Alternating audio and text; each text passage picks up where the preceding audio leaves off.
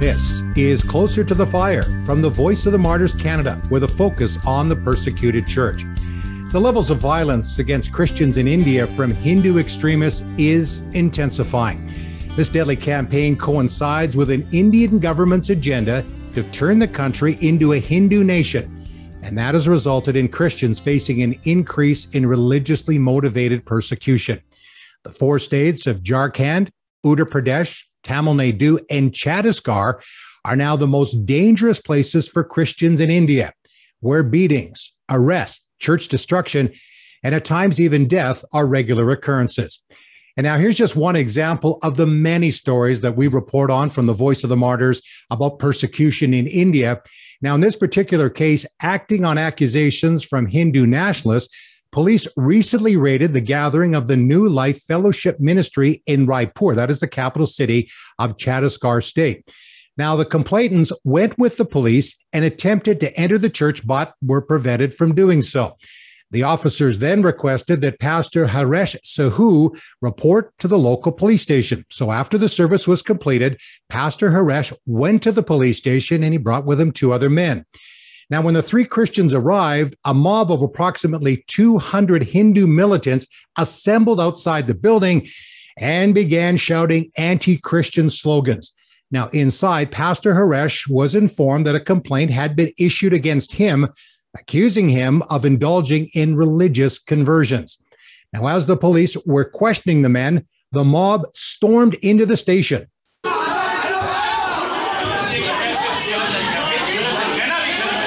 During the attack, the 2 men with Pastor Haresh, Ankush and Prakash, were situated in the front and were badly beaten. Well, Pastor Haresh was relatively unharmed. The police officer had also been manhandled in the brawl. Reflecting on the incident, one pastor said, "If Christians are not even safe in the police station, what can we expect?" Arrests have been made against just 2 of those involved in participating in the attack. And joining me to talk about the increase of persecution in India is Nitin Sardar, and he is a Christian leader in central India, and his organization is called Dinbandhu Ministries, which means friend of the poor. Nitin, thank you for joining me on Closer to the Fire. Yeah, I'm very glad that I could be able to talk to you and share what is happening here in India.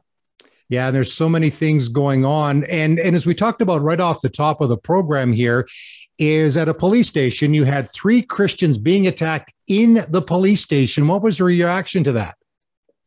We are very saddened by the incident that took place in the police station. There are not one, there are several incidences that has taken place in last 4 or 5 months. Even during the lockdown time, it was a government-sponsored attack on churches, and it was protection given by the government to the militant group who are going in churches, going in police station, going in their homes, and trying to terrify and beat the pastor. And it's many times those incidences were shown on the TV live. It means the government knows that, and government want to see Christians leave this country. And at times it appears that the government and the police aren't doing a lot. Is that on purpose? They want to polarize the vote. They want to, it is all political.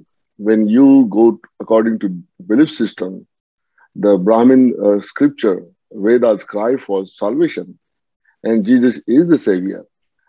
People, those who understand the books, those who read Bible and other religious books, there should not be any threatening situation to anybody, because Jesus came to seek and save the lost. And he talked about love, brotherhood, serving, caring for each other. He's a compassionate. And the God who died for us, for our sin's sake on the cross, he cannot be a threat to anybody. Neither his follower cannot be a threat to any community. It is all political, raised by people, these issues to terrify people, keep minority under constant threat and fear, so that they can unite other group together. So they want somebody anyway. So they create enmity between community so that there will be always tension. So when we hear about, of course, the BJP, which is like a nationalistic Hindu government, and there are the radicals, is that the sentiment among most Hindus in India, or is that just a small segment that feel that way? It is small segment. Those are political party, and they are all came out of RSS. It's the Rashtriya Swayam Sevak Sangh. Those are the people who plan the strategy for every election.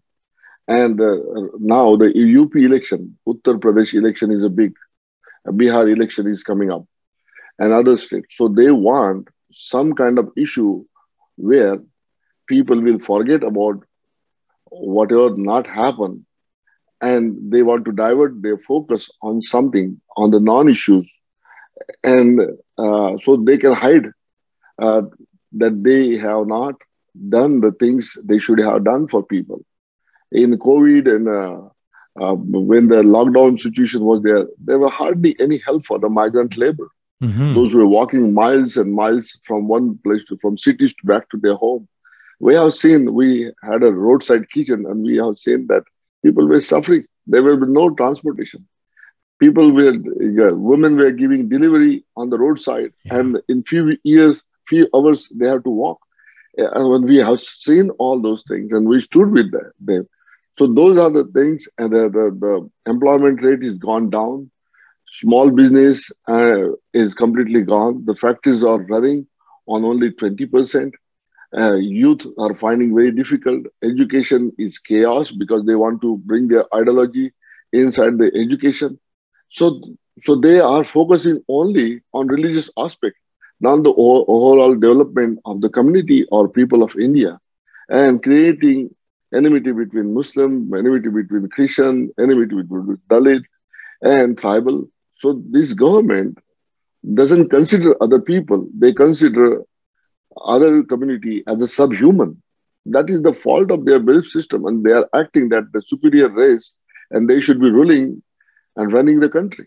Do they really believe, like, say, the BJP? And I mean, I guess it's hard to know the motivation of some people, but is that really the goal, to turn India into a Hindu nation? Or is it more about politics and staying in power? Or is it maybe a combination of all those things? No, they want to keep India under their power, one thing. They want to bring the Manu's rule. The Manu was their guru, and he gave the caste system, and they wanted to see that caste system coming in live, and they wanted to be on top. So they are creating the system to serve them. They want people, those who say, yes, sir, and it is a totally dictatorship they want to have in this country. So they are trying all different things. This is not one. They have a think tank, and they will do that experiment in one state and see how it's going. If people rebel against that, they will stop for something. They will try in other state. That's how they are trying to bring Brahminism into the country, where they will have dictatorship, they have more power, and they are increasing more temples. They are building. People are suffering. People don't have, there are homeless people. There are beggars in the community. The suicidal death among the farmers increase. Employment rate has gone down. And the children, those who are in villages, they don't have any iPad, laptop, or any smartphone. So they lost their the developing year of education, and many children out of school because of Corona, and they don't have electricity sometimes, whether they don't have poor connection, the internet connection in the villages, or the people doesn't have a smartphone. So most of education is gone. Raghuraman was the governor of Reserve Bank, and he said in his report that Indian children are going 3 to 5 years, they are back now in their education because of the losses. So some people, those who have money and those who are upper caste, They have privilege to go in good school. And so you see that shining India and suffering Bharat, like the rural people. That kind of scenario is there. Yeah, you've got the ruling people oppressing the poor. And again, as you mentioned, it's not just the Christians, it is the Muslims, the Dalits as well that are really suffering. Nitin, I want to talk now about the anti-conversion law in India, which is used against Christians and others as well. And a story that we recently reported on: 7 pastors arrested earlier this month in the state of Uttar Pradesh. And they were accused, as many Christians are, violating the anti-conversion laws, in this case in Uttar Pradesh. And then they were charged with illegal assembly. Now, the pastors had gathered, as many pastors do, for a prayer meeting. They were detained. 50 other Christians were also detained, but they were released. And then at last report, the pastors remained in custody as we're doing this podcast, but their lawyers were working to obtain bail. So, Nitin, how do these laws continually be abused and used against Christians? Because that's not what these laws were set up for. But it is for their convenience they made those laws so that they can target the minorities and bring threat to them, polarize vote, and show that we are doing the funny thing. It is a difficult thing to see that they are cornered. When the persecution comes, Mr. Greg, it is very hard. The persecutor attack, beat, abuse, destroy the property, and many Christians within India doesn't come alongside. So that is the very loneliest period for the pastor who go through. I gone 15 times with a physical beating and so many cases and things like today. By the grace of God, there is no case against me. But I have seen the part church has to play sometime because the fear that it will happen to me. So nobody goes and serves. So I want to thank Voice of Martyr for taking stand and providing help for those families and the pastors and the legal help. Another thing is, when you arrest somebody, the newspaper that is printed in front page. And when you are released, nobody knows about that. And why you are arrested and what was the reason. And when you try to show that you are innocent, no newspaper put your story. This one-side story coming on and on every time. And media is bribed by the yellow journalism, you can say, that they are bribed, they are controlled by the government because they get ad in the TV and they only bringing accusations and when the person released out of jail, if you try to explain yourself, this is what wrong happened to me, I was innocent, and because the charges were fabricated and never proven, that story never get. So people have only one side. And another thing is, out of all the persecution, Jesus' name doesn't get discussed. They only want what bad practices are done in the church and some people, what they are doing and luring somebody and bribing somebody. That is throughout India. Those cases never stood in the High Court, Supreme Court, never proven any of those. But media create that situation or understanding in the people's heart or mind that Christians are very bad people. They give money and and nobody talk about Jesus. I said, when I was interviewed by secular TV channel, and I said, man, we may be having bad attitude. We are not saying that Christians are the best people on this earth. Christians are not perfect, right?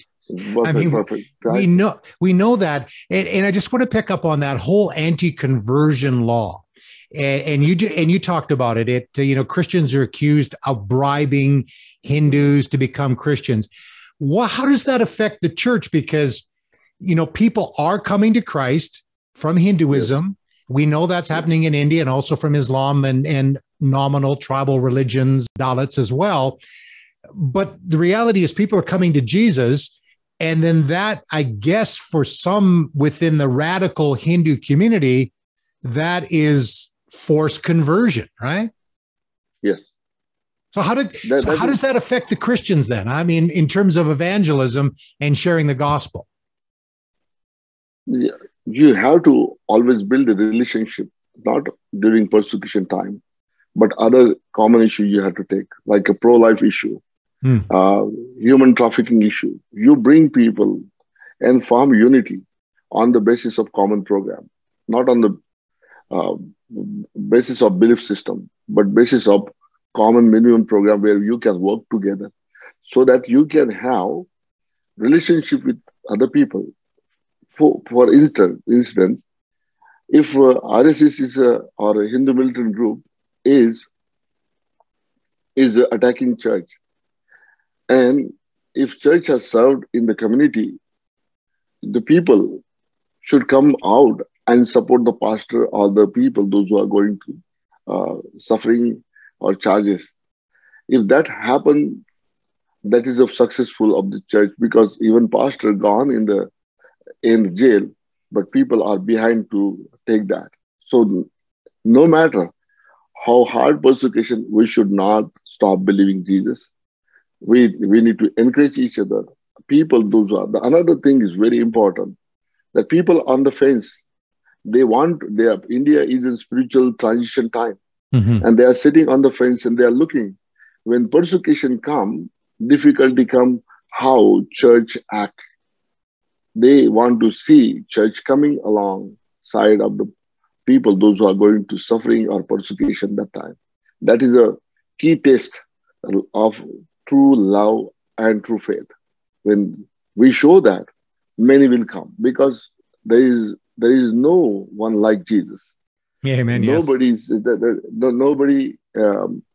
serve and care. He washed his disciples' feet, but he washed our sin by his blood. There is no God. There is no deity in Hinduism or any other religion that shows that.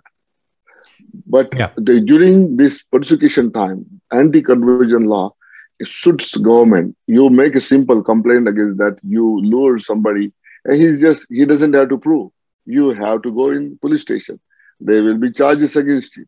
Just false complaint also. And all these charges they are making, using that law, there is a flaw in the law, and using that to persecute Christian and defaming the church. They cannot defame Jesus, but what they are doing is they are defaming church. Nobody can say anything against Jesus because they don't have word, and their religion. When you take Jesus' character and his love, nobody matches there. So when you don't have truth, if you have truth and I have truth, it should complement. Right. But if you don't have truth and I have truth, you bring hate because you don't want to humble and accept that you don't have truth with you. You don't have the deity who died for you.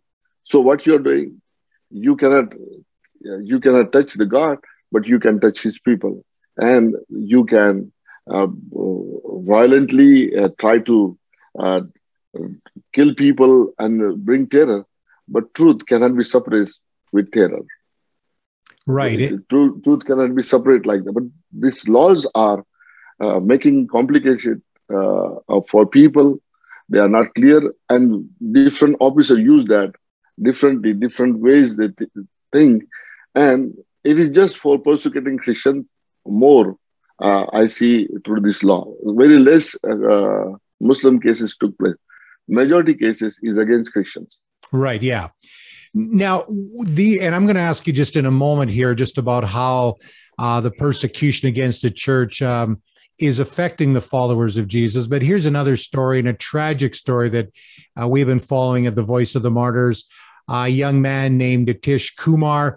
He's a Christian teenager. He was from the northeastern India state of Bihar, and he was attacked with acid, and he was left with severe burns. And the reason for the attack and those responsible remain unknown, but commenting, from his brother who said, just prior to this happening, that it was because he and his brother were very active in Christian ministry. And Nitish's family really believes it was the evangelistic work that they were doing in the community. That's why they were attacked. However, the authorities refused to file a case claiming that the 14-year-old, and again, the family saying this is absolutely false, as Nitish threw acid on himself following a family quarrel.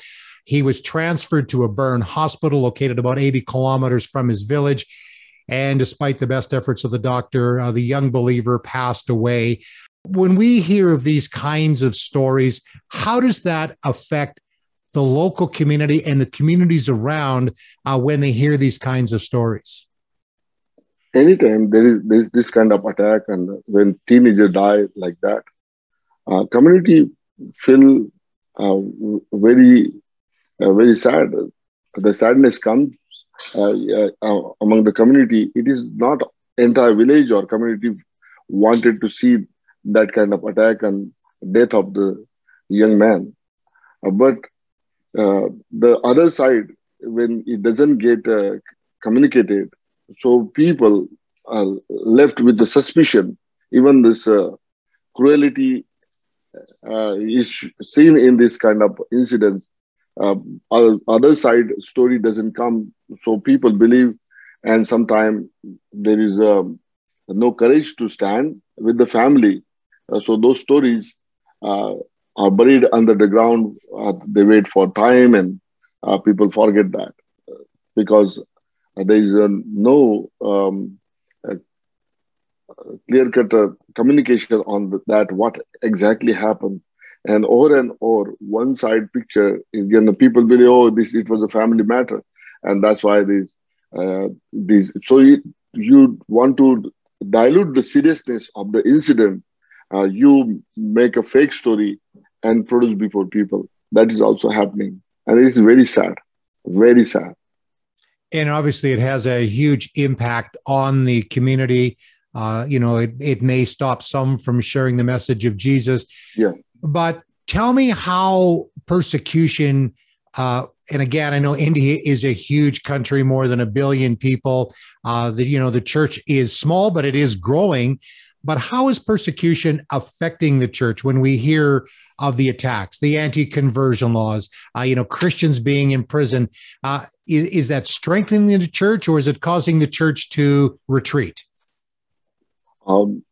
No, church, some places when the persecution, like heavy persecution happen, people get beaten, and so period of time they go in silent and maybe worship discontinue for some time. So there's some intimidation happening at times, yes. Right? Okay. At times, but a few months later or 1 year later, you will see the growth also. Where they are persecuted, somehow God worked. He never stopped, and you will see more believers coming out of persecuted area and standing for the Lord. That also happened. We have a very good friend of ours. Recently, we got to know her in a siege in Chennai. For last 4 years, 4 months, last 4 months, every day there is a report against her in different police stations, and that is coming from Prime Minister's office. Wow. Local people send to Prime Minister's office, and Prime Minister's office gives it. Every day she has to go. She is a born-again high caste leader, and she is a chartered accountant. Her husband is an officer. They have 100 plus believers in their church, and this because she is from high caste, she is tied to Brahminism, so they are putting cases against her every day, every altar. She has to go in this position.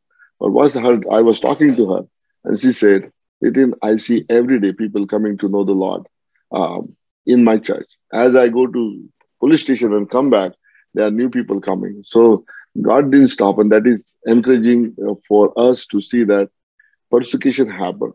It is in the will of the Lord, and we have to welcome that. And we need to ask God to give grace to go through that.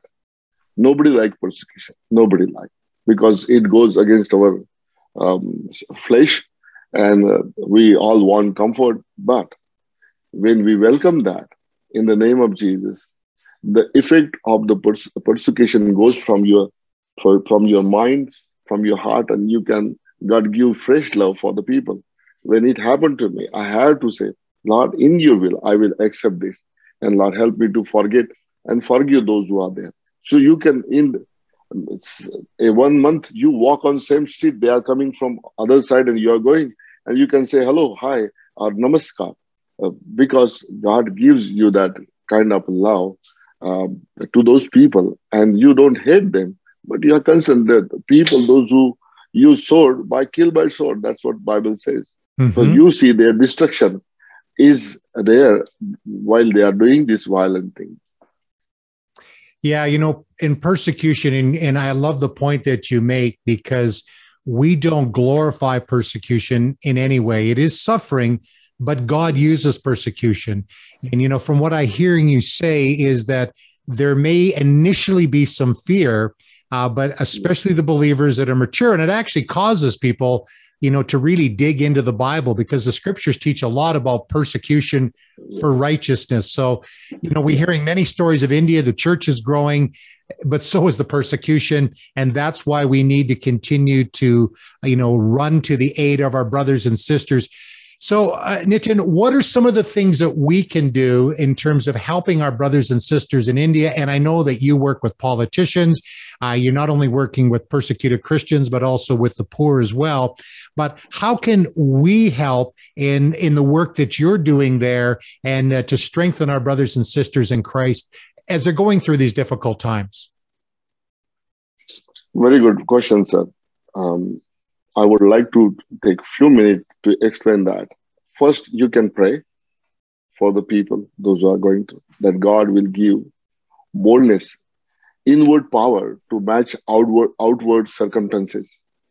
And that is fear and threat. Once you have that, what happens in my personal life, when I fought persecution and God gave, it is not I fought, it is God gave me grace and strength and people, those who came. There was a time when there was nobody to stand with us. Many nights we were alone, and there were hardly any support. But in those periods, we could understand God gave us mission and message. In our heart, those who are going to suffering, I should go and serve them, be with them, stand with them. Whatever you can give, you can help them, and you should be generous in your help. That's what we tell our pastor, we do ourselves. The thing, the persecution happens, some of the case I studied, when you are two communities, and if you just picture that is one road going and dividing two communities. One is responding to gospel, and another is not responding to gospel. But you're walking in the road, you're helping those who are responding to gospel. And what happens when you give people, those who are responding to the gospel, like for water well project, you see, both community need, both the side people need water, but we choose those who are responding, and those who are not, we neglect them. That is not the right way to do the work. We need to show the love of Lord. Whether you respond to the gospel or not, we are committed to love you back. There's no strings attached. That kind of. So if we do unwisely some ministry, we do good thing, but we do unwisely, and we create more problem for the people when you leave the place. So those are the things we need to really carefully do that. If both the communities are poor, one is responding, we will not just show enough love and do equally good for them too, to show that. And that is not your job to bring them into Christianity. It is God's job to bring them. You have to be sincere lovers of their soul, with having Christ's love in your heart, and doing that and asking God, Lord, you through your Holy Spirit turn their heart to you. So those kind of things help the Christian ministry more in days to come. When the Kandamal thing happened, I challenged key organization in the country saying, can we help? Give me 1,000 water well, and I will go there. I will dedicate my 3 years sitting in the Kandamal, and we will do good equally for all the parties and reconstruct the church. Every church should be supported by different state. If we send 2 trucks load of grain and teens and angles and your team for a couple of 1 week or 2 weeks, we have built Orissa and the church in Orissa that is burnt, and people who have shown the love. They were ministers who willing to come, political people who willing to come and help us. Those were secular people. So we lost big witness that we don't care when people get persecuted. That is the voice people see. That is the action people see from the church. And that was sad. We lost big witness when we don't rebuild, when we don't go back and help those community that are burnt out. So I think we have to work on, as a Christian, to work on this side, that when persecution comes, how I'm going to react, how I'm going to pray, how I'm going to serve, and how I want to show the love of the Lord. Hey, we will not leave people alone. We will stand. And I just love how you're saying that too. You know, we need to show the practical love of Jesus, and then that opens up the door to share the message, whether we're in India or Canada or any other part of the world. People need to see Jesus in us. Say, yeah, we can talk about it. I mean, think about India, and I've been there a few times, is it is a very, very religious country, unlike Canada, which has become more and more secular. So there is that opportunity, you know, to be able to share the gospel if they're open. And if they don't follow Jesus, that's not on us. That's on the Lord. He's the one that does the drawing. Nitin, thank you so much for all the work that you're doing in India, serving the persecuted church, serving the poor. God bless you as you continue to work for him. And again, you're doing many things, talking to politicians and showing pastors and being an example of what it is to love Jesus. And so again, thank you for all you're doing. God bless you. Bless you, sir. Thank you. And if you'd like to, and we want to continue to be able to pray for India. And I'd like you to do that in a moment. I just want to remind people, if you're watching or listening and you'd like to find out more about what is happening in India, some of the stories that we've shared, you can go to vomcanada.com. That's vomcanada.com. I will put the website on the show notes.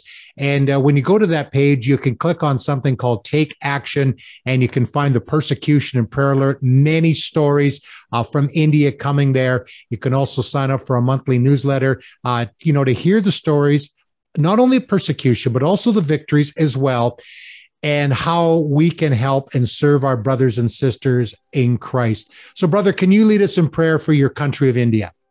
Yeah. Dear Heavenly Father, we come before you in Jesus' name. You are great and mighty God. We are privileged to work with you, for your kingdom, Lord.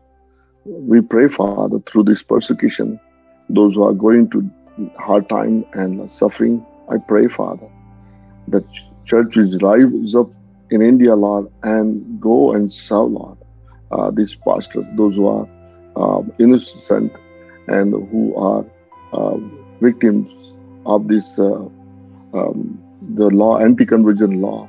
I pray, Father, you abolish that laws.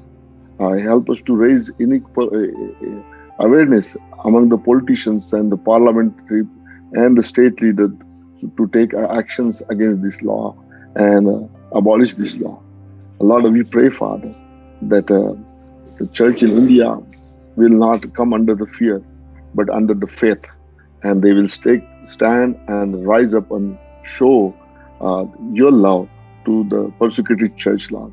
Lord, please forgive us when we are timid, when we are fearful, when we don't take action, Lord, when we keep mum, we don't utter any word, Lord. Lord, I pray that whatever the numbers of Christians in India will able to tell about you every day, Lord, no matter what happened. Lord, we want to see your kingdom. We want to see revival in India. And Lord, we want to see church serving the people, those who are going through difficult time. And Lord, help us to be faithful in praying for those persecuted church, Lord. Help us to bring them out of that state and comfort them and relocate them, uh, help their family to uh, go through their development in education or in the jobs, Lord. I pray, Father, that bring Christian leaders together in India who will understand the pain and suffering like you understand that those who are going to persecution, Lord. I pray, Father, you give peace to the people, those who are in prison now. I pray, Father, that you use them in prison and help them to welcome the persecution in your name, Lord. Yes. And Lord, help us to release forgiveness those who are persecuting them, Lord. And I pray, Father, and we have seen over and over your faithfulness, Lord, where the churches got persecuted, we see thousands and thousands coming to know you, Lord.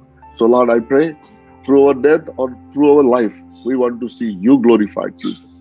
We want to see you worship in India, Lord. Yes, we Lord. pray, Father, that people, those who are stuck or slave in the false religion, Lord, in ritualistic life, I pray, Father, you bring breakthrough, Lord, and let people see you are the Savior of this world. You are the Redeemer, and who can give us the peace and who can take us to heaven, Lord. You came from heaven to take back to heaven.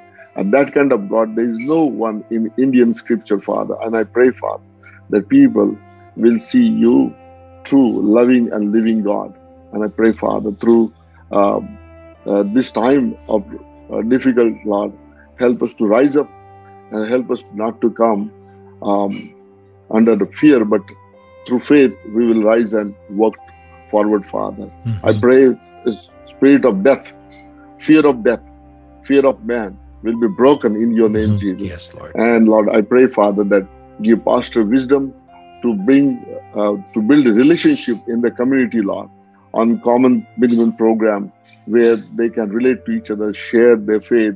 And Lord, I pray, Father, that pastor will have not only Christian supporting, but non-Christian will also support him. That kind of testimony you build in the villages, in the cities where the church is there, Lord. And I pray, Father, we don't want to live in isolation, but we want to be sharing your love and word. Lord, I pray that your name be glorified in the TV and multimedias, and Lord, in the newspaper. Help us to write about you. Help us to bring those aspects of your life that will be attractive to the Indian community, Lord. And Lord, help us to love the people of India, no matter who they are, Lord, and how worse they are. You love them and give us that love, Lord. Even as we go through persecution, Father.